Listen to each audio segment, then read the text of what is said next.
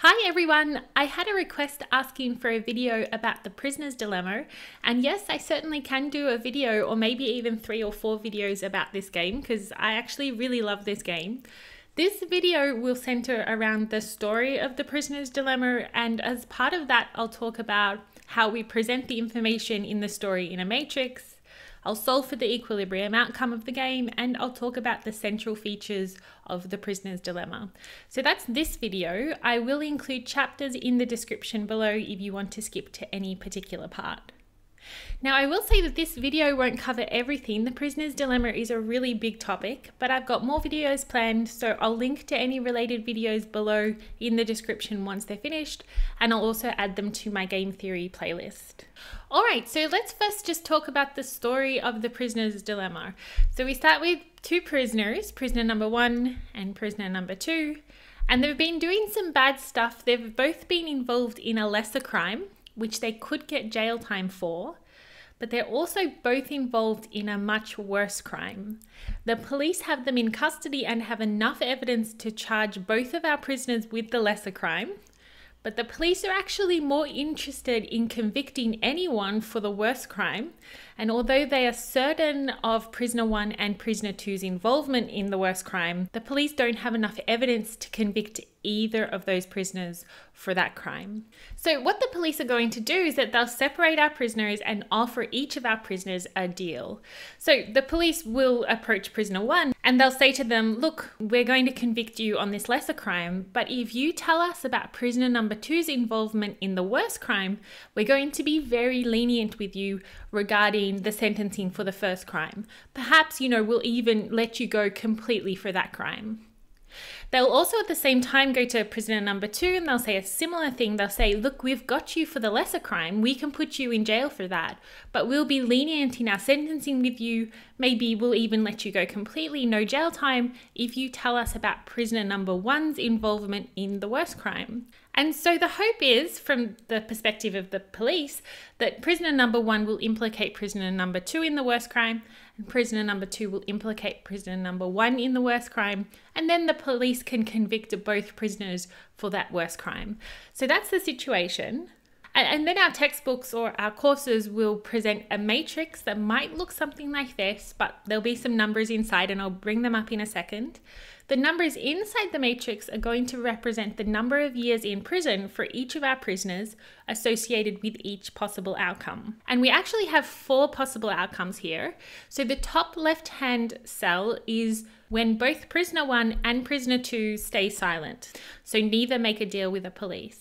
And in this case, they're both going to get charged for the lesser crime, but neither will get charged for the worst crime because no one has made a deal with the police and no one's ratted each other out. And you can really put in any number here because what matters is how the numbers in the cells relate to one another. In my example, I'm just going to put down 2 years each here. So our prisoners will get 2 years each if they both remain silent. Now, I'll just put as a note down here, when I write down the years in prison in the matrix, I'm going to put prisoner 1's outcome first and then prisoner 2's. Now back to our cells though, the bottom right-hand cell, this is where both prisoners cooperate with the police.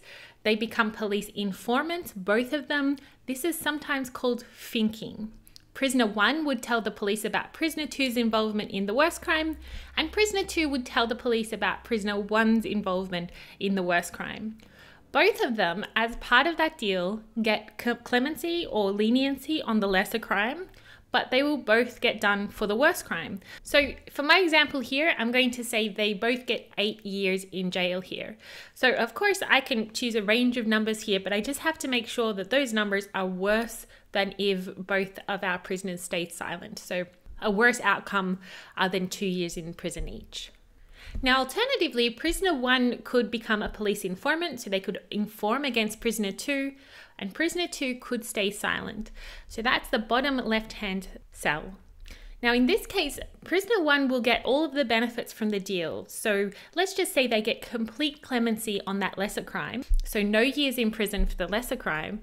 But also, prisoner 1 is not going to get done for the worst crime because prisoner 2 has stayed silent, so they will get 0 years in jail. But prisoner 2 doesn't get any leniency for the lesser crime, and also gets implicated in the worst crime by prisoner 1. So they get more jail time than the 8 years, which is what they get if both prisoners think, because that's the outcome if both of our prisoners only really get done for the worst crime. So let's say 12 years. So it has to be a number or length in time in jail greater than 8. Now, lastly, prisoner 1 could stay silent and not talk to the police at all, while prisoner 2 could think on prisoner 1 and become a police informant. In this case, we would get the opposite sort of outcome. Prisoner 1 would end up getting 12 years in jail for their involvement in both the lesser and the worst crimes, whilst prisoner number 2 ends up going completely free. They get leniency, in fact complete clemency for the lesser crime, and they do not get implicated in the worst crime by prisoner number 1. So that's our matrix of outcomes. If we just want to think about the matrix for a sec, I'll make it bigger. When we solve for this game, we're just going to require that in each case, our prisoners just prefer the lesser number of years in jail. So the smaller the number, the better. Now, I should say it's much more common and actually kind of standard practice to read the numbers inside game theory matrices as payoffs. So usually we say that the higher the number, the better. So this story can be a little bit confusing in that sense because the numbers are years in jail. If you are interested or if you need it, I did do another video on the basics of game theory matrices, so how to interpret and solve for simultaneous move games, Nash equilibrium, and dominant strategies are kind of more generally. So I'll link to that video below.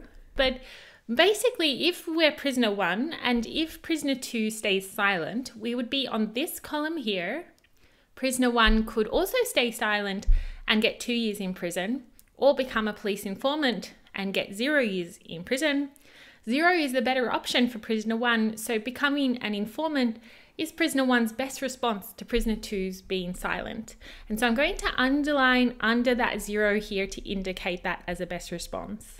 Now, if prisoner 2 becomes an informant, we're on this column here. Prisoner 1 could stay silent and get 12 years, or also inform and get 8 years. 8 is less than 12. So for prisoner 1, informing is the best response to prisoner 2's informing.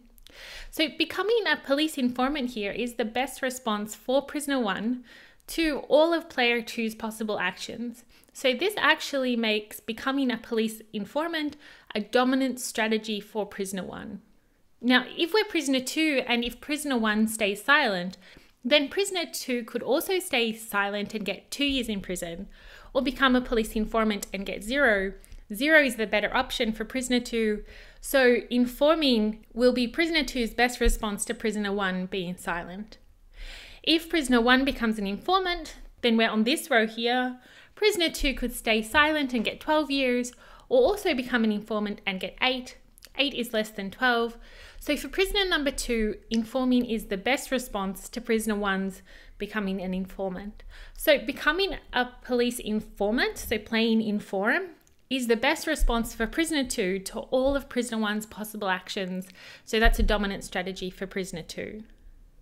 Now in our game then, we have one unique Nash equilibrium, which is for both prisoners to inform the police on each other's behaviors in the worst crime. This is also a dominant strategy equilibrium because it's not just the intersection of two best responses, but of dominant strategies.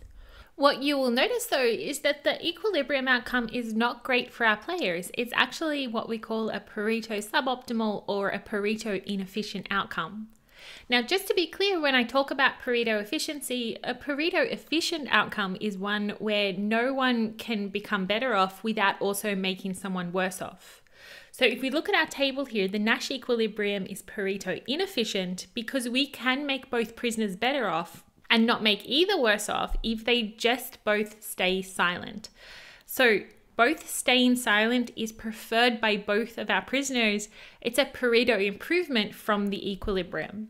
Now this outcome where they both stay silent, we sometimes call this the cooperative outcome in the prisoner's dilemma. And the idea is that if both of our prisoners cooperated together in some way, somehow, and we actually describe what this cooperation looks like more carefully when we think about repeated games, that's for another video though, but maybe if they could cooperate in some way, they could secure this outcome, which is better for both.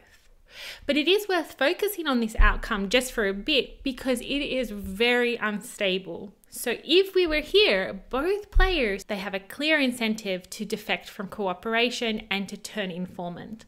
Because, for instance, if we're here at the cooperative outcome, given that prisoner 2 stays silent, it's much better off for prisoner 1 to turn informant and go completely free, get that 0. Likewise, once we're at that cooperative outcome, given that prisoner 1 has stayed silent, it's much better off for prisoner 2 to turn informant and get that 0 and go free. And in fact, economists will talk about solutions in inverted commas to the prisoner's dilemma. And the reason why I put solutions in inverted commas here is because here I'm using solutions in a wider sense than simply solving for the equilibrium of the game, which we've already done. We've already found the Nash equilibrium and the dominant strategy equilibrium. But economists will talk about solutions of the prisoner's dilemma more generally as an answer to the question of how do we secure the cooperative outcome, given that that outcome is the better option for our players. How do we make the cooperative outcome the equilibrium and not the Pareto inefficient outcome where both do not cooperate? And in fact, these solutions revolve around repeated interactions and the threat of punishments. So this is another topic I'll talk about in another video. But we have really described here the main features of the prisoner's dilemma. We have one unique Nash equilibrium, which is also a dominant strategy equilibrium, which is suboptimal, it's Pareto inefficient. There exists another cooperative outcome that is not the equilibrium solution to the game, and this outcome is preferred by both players. But this outcome is not a Nash equilibrium, it's inherently unstable. And these features are actually really interesting if you think about it. On one hand, we have our actors here in our model who are really acting according to a very standard way of thinking about rationality in economics. They are just maximizing their own interests, and that seems like a perfectly rational thing to do.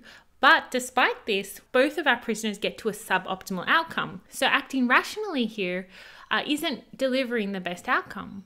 Now, secondly, we see a situation where cooperation that is absolutely mutually beneficial to our players is really unstable. So very often you see the prisoner's dilemma applied to situations where everyone would be better off if there was just some cooperation, but it's just not happening. And so that's it. That's the prisoner's dilemma. It is worth saying, because I didn't say it elsewhere, that the game is constructed under full information. So everyone knows the matrix, right? Everyone knows the numbers in the matrix. And so given that, and you can try for yourself, try being at any one of the cells and see that our players really get trapped into the Nash equilibrium. Either there will be an incentive somewhere that makes both of our players fall into that Nash equilibrium, and once they're there, they can't get away from it. The incentives just aren't right to get out of it.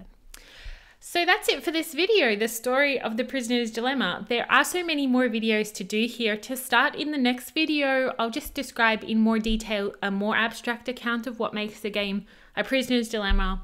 And I'll also apply the prisoner's dilemma to other domains. So not just a kind of unrealistic story about two prisoners interacting together, but more realistic stuff. It is a really interesting game and there's a lot to say here, but I'll stop now. Thank you so much for watching. I hope you guys are all doing really well. Have a good one, everyone.